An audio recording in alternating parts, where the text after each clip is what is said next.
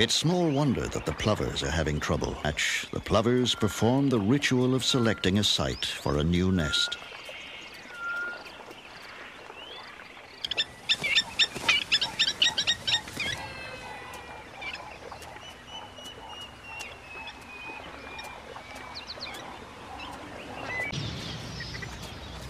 The monitor lizard is the scourge of both ground-nesting birds and the egg-laying crocodiles.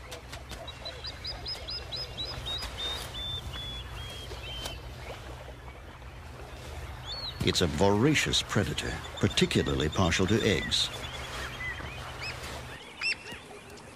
And the feisty plover immediately declares war.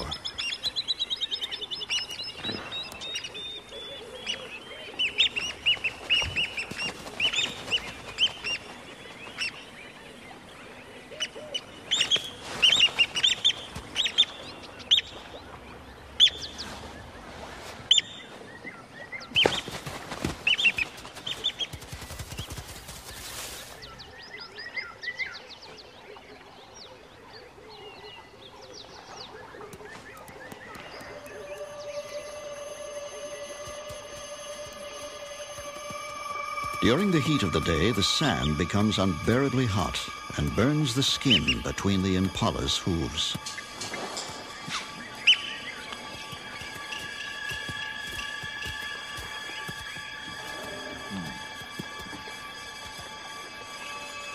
For the plovers on their nest, this is when easy access to water pays off. The bird is soaking its breast feathers until they are weighted with water. It then hurries up the scorching sand to relieve its mate.